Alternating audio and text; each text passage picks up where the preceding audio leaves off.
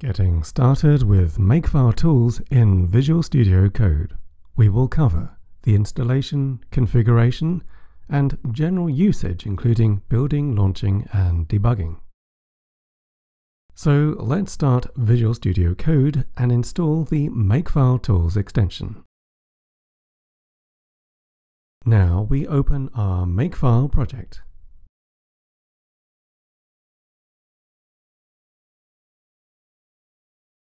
Here, the Makefile extension wants to do a dry run of the Makefile. We will say yes to this. The dry run allows IntelliSense to understand the project, and there is some text about the dry run, but we will come back to that later.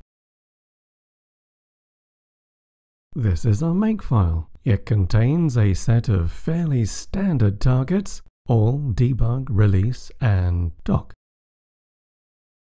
Let's have a look at main. It's the entry point to a program that calculates the factorial of a number.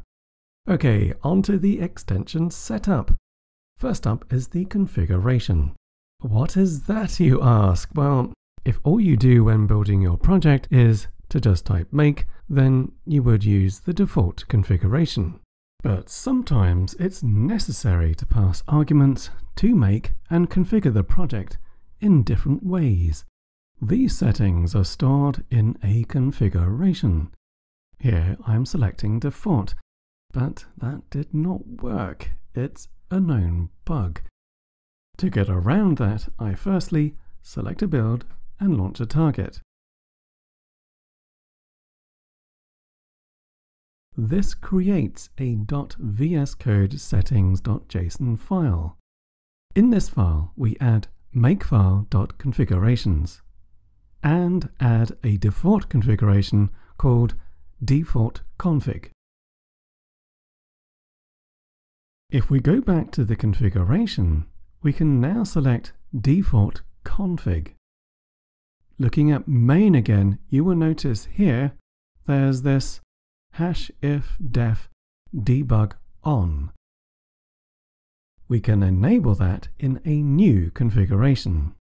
We'll call it debug logging. To add make arguments, we use make args and extend C flags with debug on. I'll also add the default problem matches. These pass the output of the compiler. Selecting debug logging as the configuration and going back to main, we should see that the debug on code is now active. Next up, the build target. We quickly set this earlier without much attention, but you'll notice there's one issue here. The object file is shown as a target. Now, I don't like that. I'm going to go to the extension settings, which are user-wide rather than project-specific, and in the settings, I'll add phony only targets and set that to true.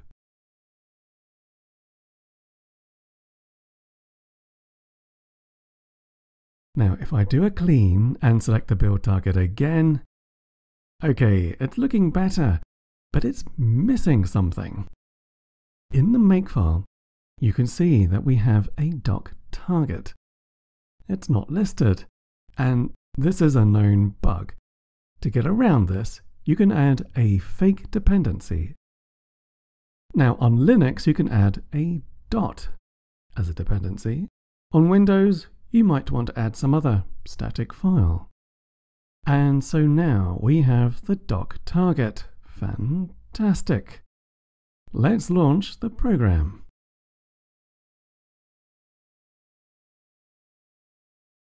And that's compiling.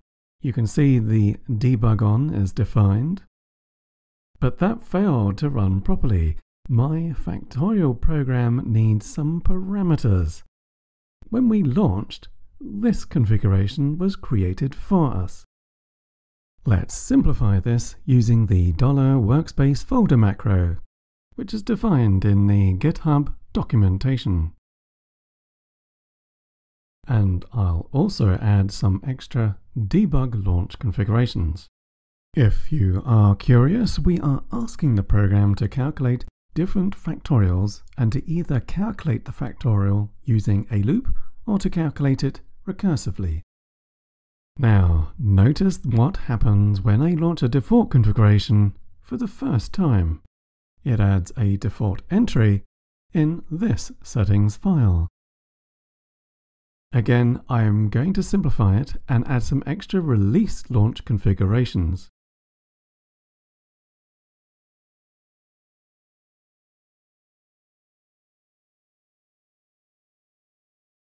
When I run this debug launch configuration, it correctly calculates the factorial of 3 to be equal to 6. Do you remember me pointing out this text referring to the make dry run? Well, let me just paraphrase it and list the main points. The Makefile Tools extension process will do a make dry run to pass the output. This is needed for IntelliSense and for target information. The dry runs only list make operations, but some code may be executed, and that's the issue. To avoid this dry run configuration process, you can alternatively use a full, clean, verbose build log. The log should be pointed to via the settings makefile.buildlog.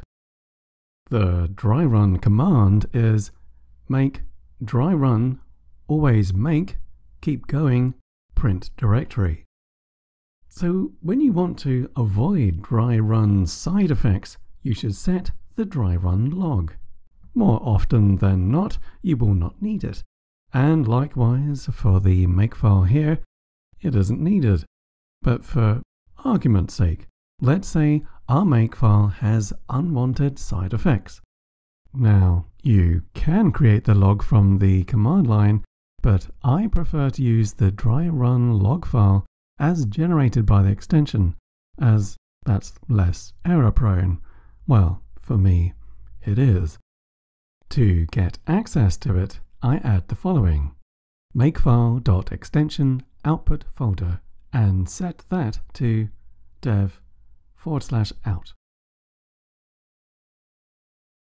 So if I change the configuration and do a build, we find in the dev/out folder a dry run log file.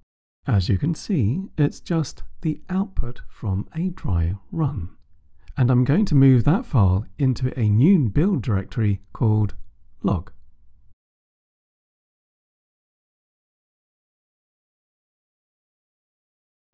There we go, it's now moved. If we go back to the extension, we can set the path to the new dry run log file. Is it working, you ask? Well, if I clear the output, change the configuration, we can see in the output that it's using the dry run log file. So that's all the basic configuration that we might want to do. Let's very quickly run a bunch of launch configurations.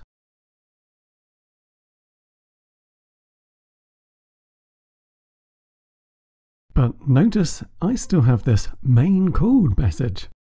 That's because I didn't recompile after changing the configuration. So let's recompile. And now you can see that the debug on is not being defined anymore. If I run it again, that message is gone. One last thing. Debugging. Let's click on the debug icon.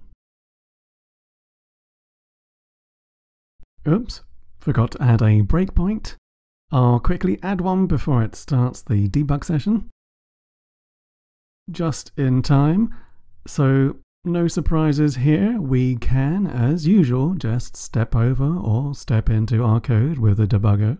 And that wraps up the getting started with Makefile Tools.